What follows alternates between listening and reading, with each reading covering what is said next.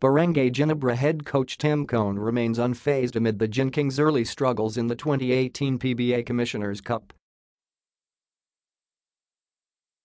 Ginebra slid to 1-3 following another loss on Sunday night as it dropped to 9th in the standings.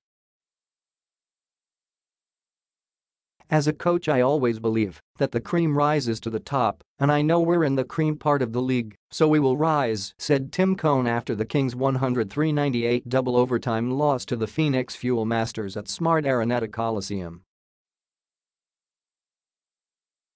"We got to make it rise, we're confident that we're going to come back and win a few games."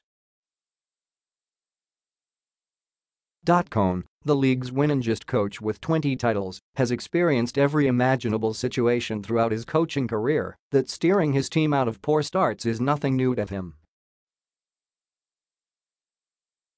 Ginebra started the game flat against the Fuel Masters and trailed 46-30 at the half.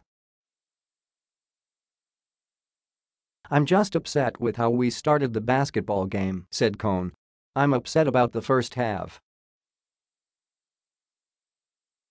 The Gin Kings were able to claw back and force overtime after Japeth Aguilar nailed a three-pointer with 9.1 seconds left. Aguilar, however, blew 2 layups in both overtimes, including an uncontested attempt that would have won it for Ginebra in the first OT.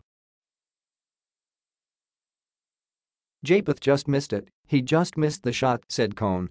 "We still had a chance to go into overtime and win it, we didn't do that either."